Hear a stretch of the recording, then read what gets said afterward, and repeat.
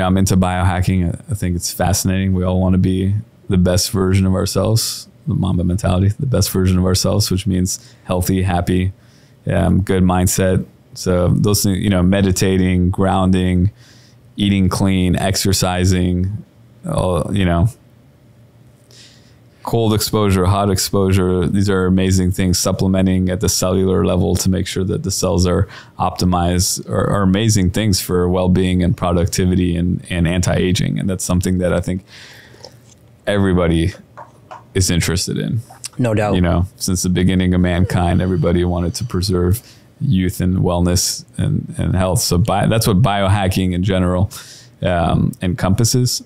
And I think that now we have an operation that is the ultimate biohacking tool, because if you think about, Gary Brecka, for example, and human biologists like himself who advocate for cellular optimization. So people that have mineral and vitamin deficiencies and their cells can't behave appropriately, so their hormones are not producing appropriately, there's imbalances, and then that affects down the stream the well-being of the person.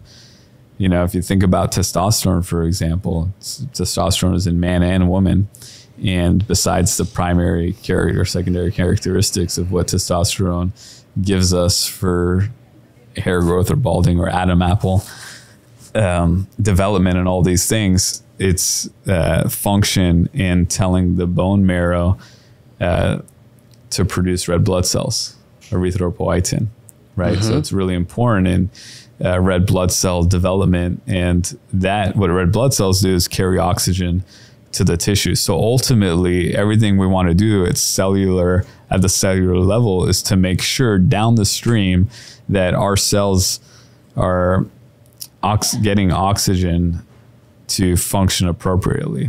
Right. And there's only one cause of death.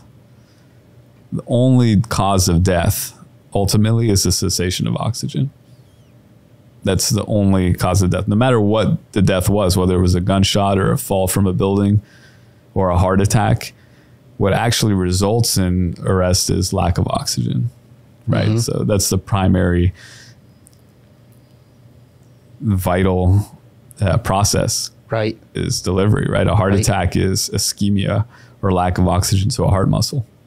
Mm-hmm. So getting good red blood cells and oxygen delivery to the system is biohacking in essence at a level. Now, you can do all that, but if your jaws are structurally limiting you from getting great oxygen flow and good sleep, we talk about sleep hygiene as a big biohacking tool, right? Going to sleep early, making sure you get 8 hours if you can, and getting deep sleep or REM sleep and all these things. All the biohackers rave about sleep. 100%. And it's the one that they can all never figure out. Yeah.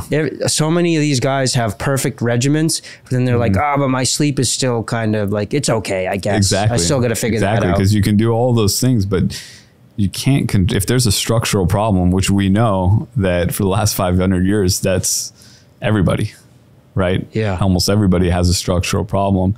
There's going to be a disruption in good sleep and a disruption of oxygen. And in a biohacking tool, you can do everything from the bottom up. You can give soils nutrients, but if you have no sunshine or oxygen from the top, then you're at a standstill. You're not optimized. So biohacking in essence, I think of it as a tool. You need both. You need all of it. You need good habits, you need clean eating, you need cellular health, but at the same time, you need to get good oxygen and good sleep. And this is an operation that is really the best tool for that. Yeah.